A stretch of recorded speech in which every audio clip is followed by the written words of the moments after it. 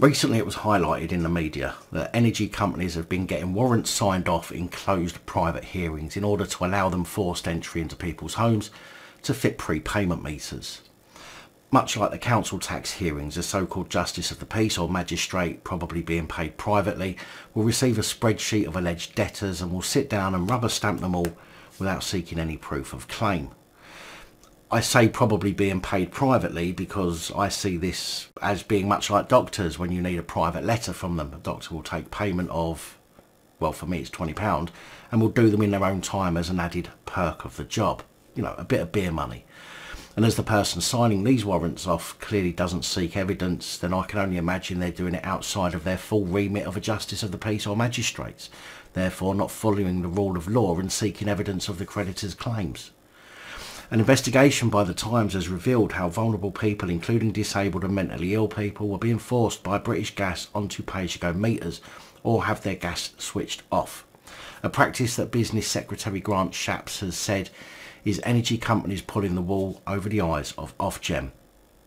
Some courts are currently processing over 13,000 cases per month by energy firms in order to issue warrants to force people onto these prepayment meters.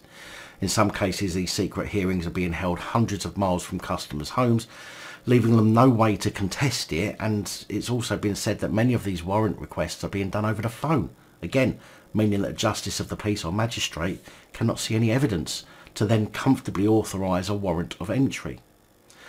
During the Times investigation, an undercover reporter claimed they appeared at Wigan and Leigh Magistrates Court where 496 warrants were processed in just 3 minutes and 51 seconds. And across England and Wales only 73 warrants have been denied by courts out of 500,000 since July 2021.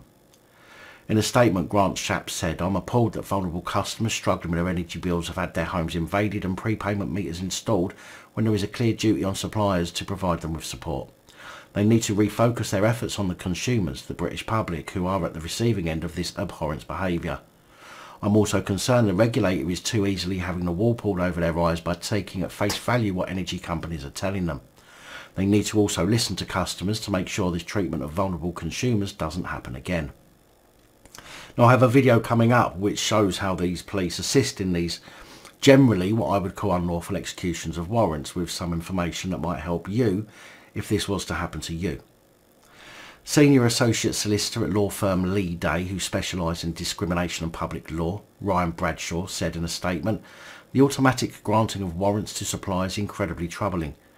To have someone into your private property uninvited is a serious violation of the right to privacy under Article 8 of the European Convention on Human Rights.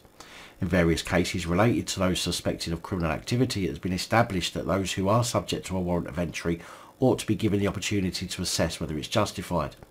It is very difficult to see why this same standard is not applied to those who are not suspected of any wrongdoing greater than having allegedly fallen behind on their energy bill. This is of particular importance when it has become increasingly clear that the information held on customers by the energy companies may not be accurate, and that those with an increased need for support are being failed by them in the midst of a cost of living crisis. Beyond the issues with the energy companies and their use of these warrants, it is deeply concerning that the Magistrates Court is not allowing people the opportunity to challenge them and are simply taking the energy suppliers at their word. Straightforwardly, this seems to be a breach of the Article 6 right to a fair trial enshrined in the European Convention of Human Rights."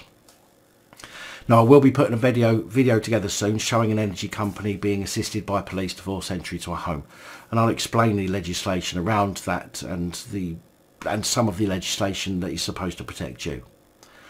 Ofgem said that it shared Grant Shapps' shock in finding out about this practice and told the Times that they have ordered British Gas to cease all warrant activities until the company can demonstrate its compliance with its standards and requirements. "Our compliance reviews were launched to assess and drive up standards across the industry. Companies are legally required to submit an honest representation of the facts, and we required assessments to be signed off by their boards. It is an extremely serious matter for any licensee to provide misleading or purposefully inaccurate information as part of these reviews. What is clear, as the Secretary of State has laid out, is that the picture presented by companies may not accurately reflect what is experienced by customers on the ground. Therefore, further reviews will cross-examine what we have had reported to us with direct reports from customers and wider stakeholders, and potentially those involved in delivery of service. Chief Executive of the Magistrates Association, Tom Franklin, has said there may be a case for reviewing the law that pertains to this process, but that is for Parliament, not magistrates, to debate and decide. Magistrates' role is to apply the law as it stands. This includes issuing warrants once debts have been established under oath, which we will again discuss with more detail in my later video. Justice Minister Mike Freer has said it is extremely rare for customers to contest the warrants. Well, it would be if the hearings are being held behind closed doors and miles away from the customer's home. Also, let's not forget the foregoing of any real legal procedure. It's said that companies can move customers who are behind on their energy bills onto a more expensive prepayment meters. This is laid out in both the Gas Prepayment Meter Regulations 2006 and the Electricity Prepayment Meter Regulations 2006, where it says a prepayment meter may be used to recover a sum that is owed to a gas supplier by a customer, and a prepayment meter may be used to recover a sum that is owed to a gas supplier or an electricity supplier by a customer, respectively. But there are provisions in place to protect people from this unlawful abuse of process, which again I will discuss in more detail in my later video. Now, with the rising cost of energy, both electricity and gas, you would think that everyone is suffering. I mean, gas companies are having to pay more for their gas that they supply, therefore we as the end user must pick up that extra cost in our bills. I wonder then why companies such as Shell have had their most profitable year in their company's 115-year history, with profits of more than £32 billion. It certainly makes you wonder why they're not also suffering at the crippling cost of energy that they have had to buy from elsewhere to help us keep our homes warm. Seems to me they might be charging us the same price for our own locally generated fuel as they are for fuel shipped in, which in my opinion should be unlawful. Now, I might be wrong, but I can't see how they would have such record profits when the price has gone through the roof and we're all having to pay the extra as the end user, but they also have locally generated fuel, which I would imagine we're being charged for at the same rate as the stuff that they're having to ship in. But let's not just blame the energy companies here as keepers of the law. The police are also complicit in assisting the energy companies in their forced entry antics, when they should be investigating to find out if the warrant was issued correctly. Yes, police, the courts can be wrong, and it's your duty to investigate.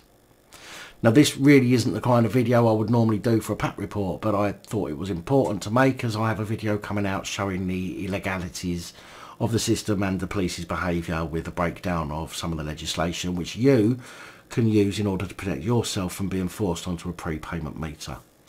So please stay tuned for that video. I'm going to try and get it out today. If not, it will be out this week.